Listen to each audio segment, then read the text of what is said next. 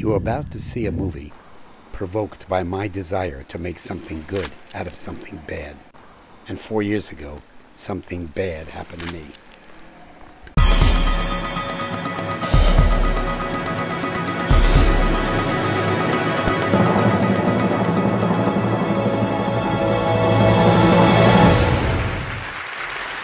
I had a fire 9 days ago. My archive, 175 films, my 16mm negative, all my books, my dad's books, my photographs. I had collected. I was a collector, major, big time. It's gone. I just looked at it, and I didn't know what to do. I mean, this was I my things? And I was taught some strange thing as a kid, like, you got to make something good out of something bad. You got to make something good out of something bad. That phrase has been ringing in my head ever since the fire. And I'm here in downtown Santa Cruz, California this Saturday morning, and I am about to enter the studio of artist sculptor Michael Leeds, who said he would help me to make something out of the burned pieces. I brought my video rig along to capture the process, and to my delight, stepping into Michael's world proved quite extraordinary.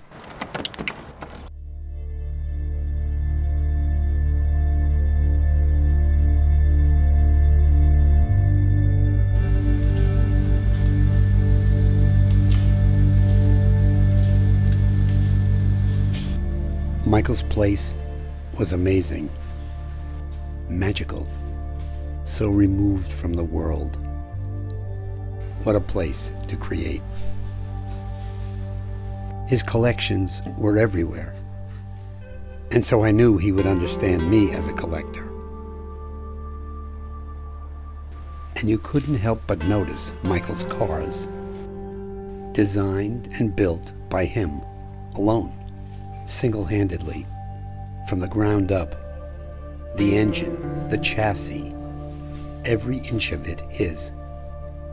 I felt that I was in the presence of a master, and so I placed myself in his hands.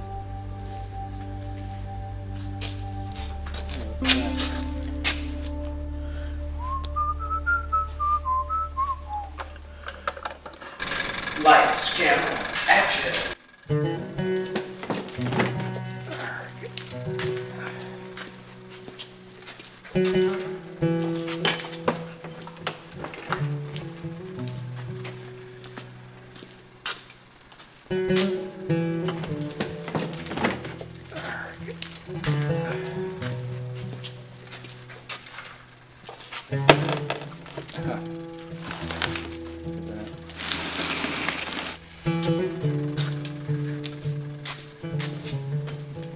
That's my DVDs and mini DVDs.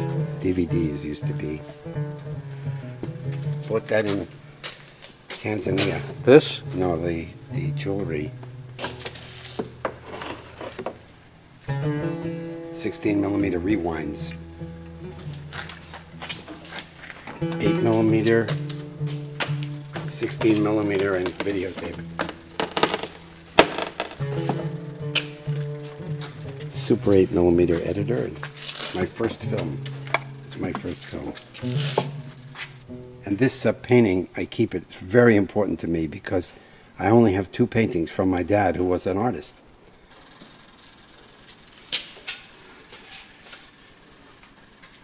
Still looks beautiful to me. Well, yeah.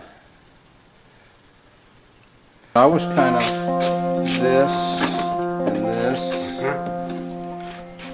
Yeah, so here we go. How about we get a little bit of wire and we start creating a mobile here. Okay. I mean, let's play the cards that we have, okay? I'm going to get a little bit of wire.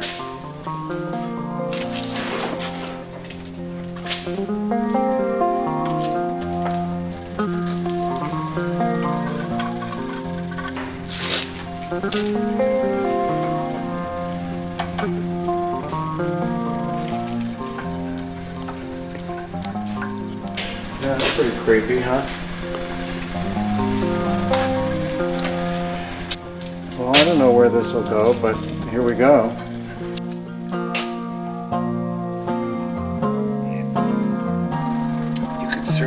a fire like you got hung. Well, Yeah, that's how I felt.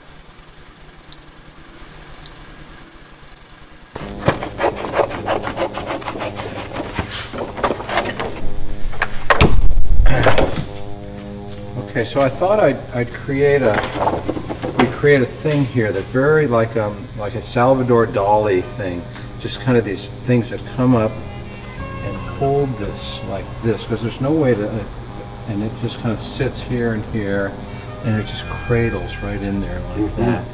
So I'm going to make some templates here.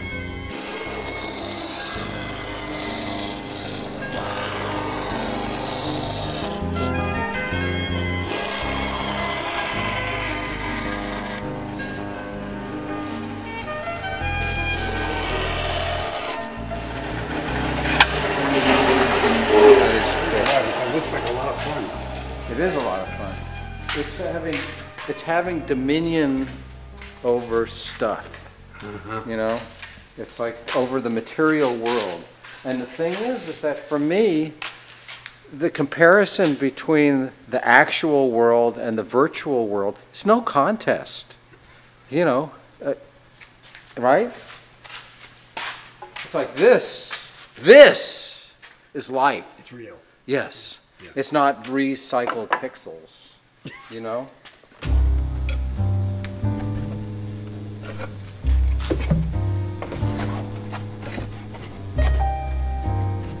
So there we go, huh? Here are all the heads. I've lined them up for you. Okay. Look at that. Huh? It's great. So we can divide these into necks with openings and necks without openings, and then we could do. I love else. dolls' And then heads, ones where they're like this. broken dolls' heads. To me, there's something very beautiful and tragic Closed off. about a doll whose head has been broken. We could do a thing with like a piece of wood in the front here, and I was thinking it might be nice curved, and then we could put screws in, and then we could mount all these heads, on the screws. on the screws, and then I'm thinking actually, you know, like a thing, a thing from a rocking chair, you know, a nice curved piece of wood that was something. See, that's appropriate because everything here was something that was useful, but now we're repurposing it. All this stuff has just incredible value because it talks about that moment in time when it was created, and there's like this porthole to view our culture or any culture in that moment.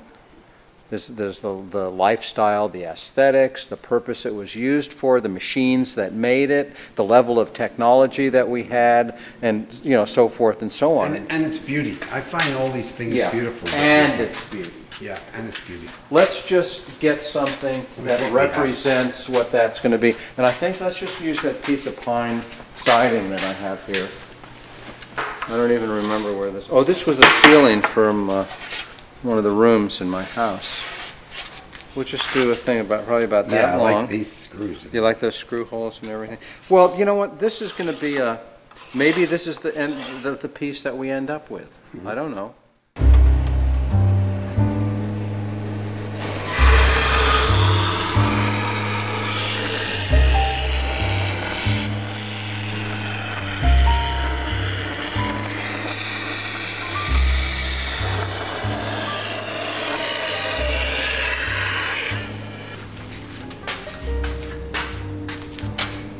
We can actually build a little thing to accommodate this so it looks very intentional, and then we can mount the heads all. I kind of like a nail versus a nail. Okay.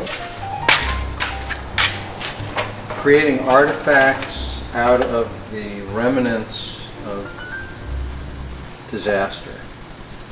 I'm kind of thinking about grouping these, like this was a couple or friends, and this is the patriarch of the little clan here. I don't know. So we just kind of go with it and see what happens.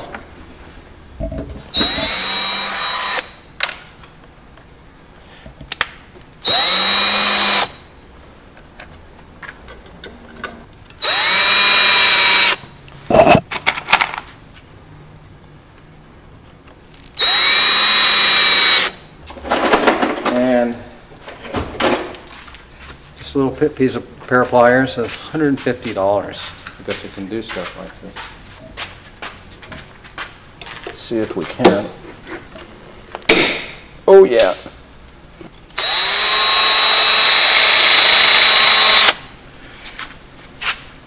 I don't want to wreck it. There we go. Oh, it's a person. That's a person, a little baby. Yeah. Little teeny baby with a bow on its head. Oh, Those yeah. are not ears. That's a bow, huh? Isn't that terrific? Let's see, this one's good for there. And this one's good for there. A lot of people, they need to know what it's going to be before they start. See, and this opens up a whole dialogue around process. You want to know what it's going to look like before you start? Every choice you make is the death of a million other possibilities. You're taking that future, that space, and you're filling it with something before you even know what the options are. And we're conditioned to want to know. Anxiety. Yes. Because when not, you don't know. Yeah. And so in order to really kind of step into a creative moment, you just need to bring your confidence and your accumulation of experience and an openness to stuff that you don't know yet, and the possibilities in that moment. And you know, that is like so hard for everybody. Boom. Look at that. And that goes there. We put a screw in there, and everything's in flux at this point. And then we just kind of like sculpting it, where the term that I like to use is coalescing in the ether. You know? And then you get, oh, you go, oh, that's it. And then you know, you nail it. That moment is very satisfying. Yeah, and so you've got this terrific adventure, you know, going on. You've just entered upon this, into this realm, you know, behind the wardrobe, you know, of endless possibilities that you couldn't have conceived before you started.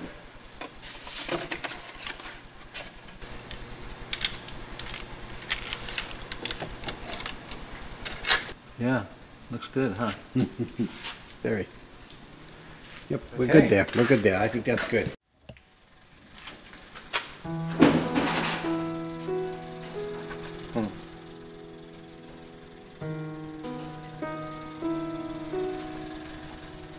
Oh, with the jewel.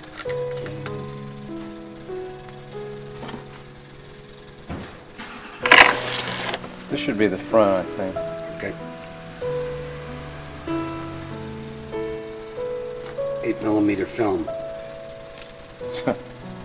Well, I can simply put a screw, you know, just mount it right like that.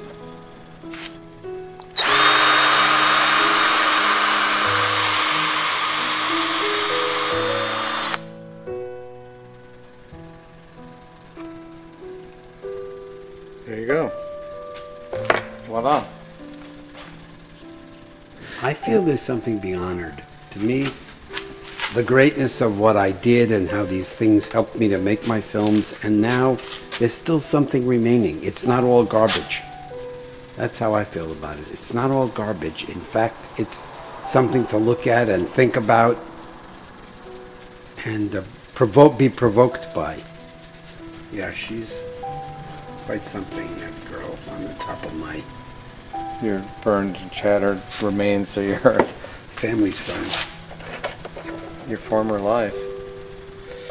This piece kind of honors my father's photographing of my life. That's my This early one? life. Yeah, that's Oh. the 8mm my father took of me Wow. when I was a kid. Now, did that influence your career path? My dad taught me how to see. He used to say to me, I'd say, that's a good picture when I was 8 years old, and he'd say, yeah, it's okay. And I would say, what do you mean okay? And he would show me what the difference was between okay Really good. and really good. Wow. It was hard to hear, but made me able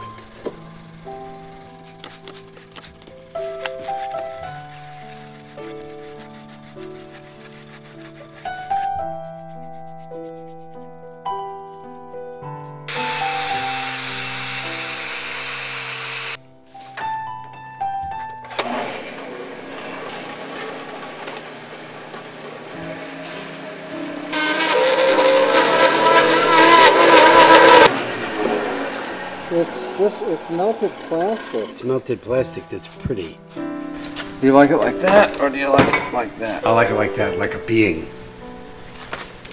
Well, it's great if it can be done. Okay. Is it possible? I'm thinking of some strips of metal. What kind of metal? I think a sheet of aluminum.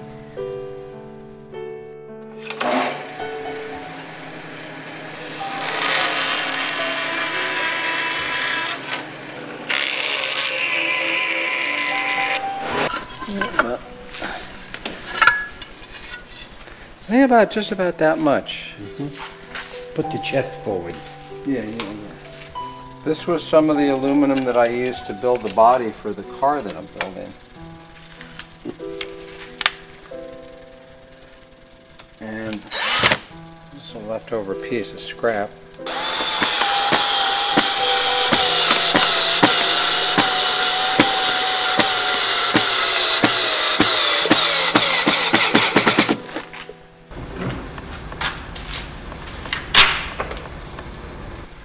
I'm thinking maybe just like a steel rod up through here and then down through there.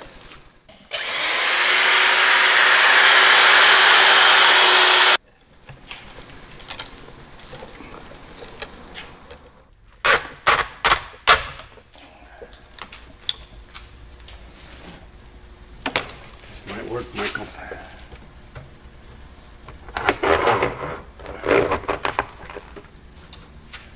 Oh, I like it. And with this thing hanging down, this like that, this little thingies. Pull it off? Okay. Pull it off. Maybe we keep this plastic on here and we take a poignant image of one of your burned pictures. Or a picture of your face, full size, burned around the edges, that's there, and then you're looking out from... I have a burned picture of myself with smoke all over my face. That could be pretty powerful, huh? There we go. That's the ticket. Yeah, there's all the schmutz in the I just left it on there. Yeah, that's... Do you see it as just sadness or more? Oh, I think it's like very mindful, soulful inquiry, you know, into the nature of our deepest fears, and you know, and our tapping into our ability to regenerate, you know, reconstitute ourselves, you know. Don't you think? I think your whole place is that. This whole place reconstitutes throwaway. Oh, absolutely, yeah.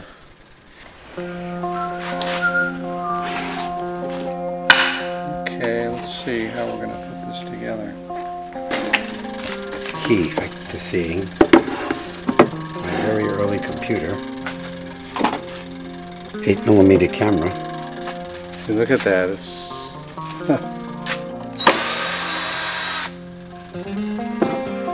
That's my Earl Scruggs film, 1971. Earl Scruggs, Doc Watson, Bob Dylan, and Joan Baez. Not much that shows that anymore, but it'll make a good editing image.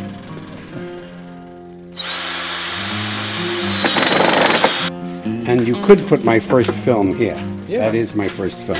yeah, I like that.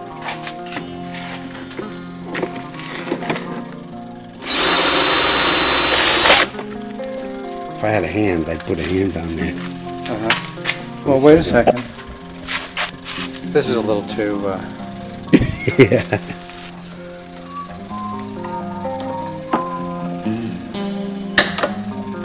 We need something that's going to do this justice.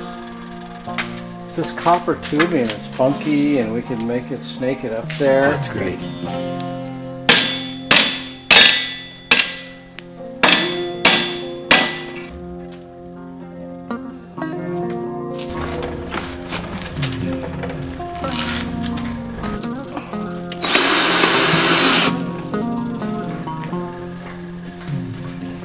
Oh, Michael, that's a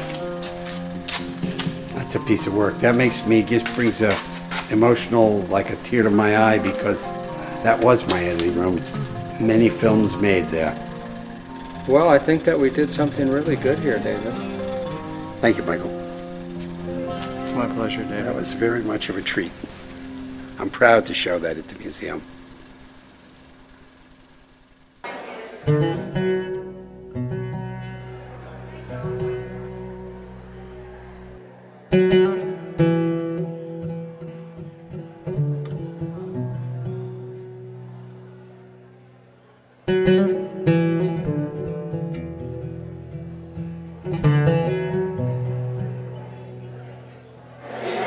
At first they were just pieces.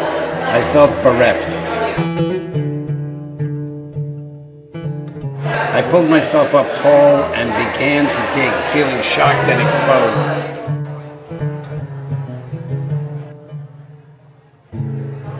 My broken doll's head still look at the world with innocence. My angel watches over the 8mm films my dad took of me as a boy. In honor of the editing table, that was the center of my creativity. My rewind, my 8mm camera, my first film. People asked me how I felt about the show. Well, it certainly didn't replace what I could have done with those objects over time. But my goal was to make something good out of something bad, and I did.